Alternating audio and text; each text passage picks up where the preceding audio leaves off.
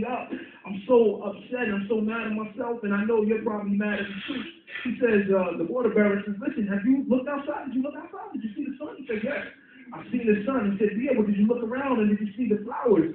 He said, yes, I've seen the flowers. He says, what I want you to know is that I've always knew your flaws.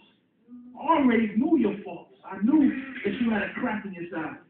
Did you notice that the flowers were only on the side that you were on? He says, okay, I guess I noticed that. He says, I've already knew your flaws. I knew your faults all the way. And I put you on this side to water these flowers as we came back to the palace.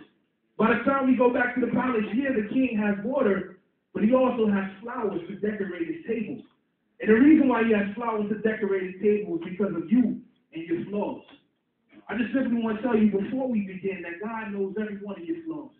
God knows every one of you and how you were created. And even though we feel that we don't give God a full return on everything that he has given us and we can do more, God is pleased with you. Amen?